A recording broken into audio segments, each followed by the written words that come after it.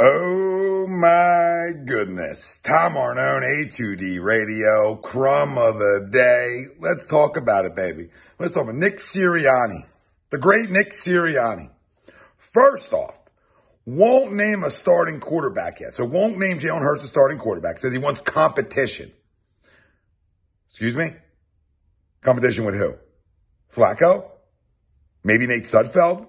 Are you really contemplating drafting another quarterback, which would make 3 quarterbacks since 2016 in the first or second round? That's a disgrace. That can't happen again. You guys drafted him, and don't tell me you've only had 2 days with the guy. You've only had 2 days of virtual meetings with the guy. You claimed you watch so much tape all the time, so you should know exactly who he is. All right? And the fact that you guys can't name him, your starting quarterback, tells me that Howie Roseman again missed in the second round. Again missed in the second round. And the other thing with Nick Sirianni, the other issue I have, bro, did you really say with a straight face that you played rock, paper, scissors with players to measure their competitiveness?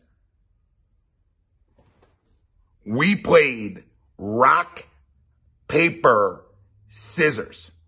No lie, my son's 10 months old. I could probably go play rock, paper, scissors with him and constantly beat him, but am I going to measure his competitiveness? This is the National Football League. Are you kidding me?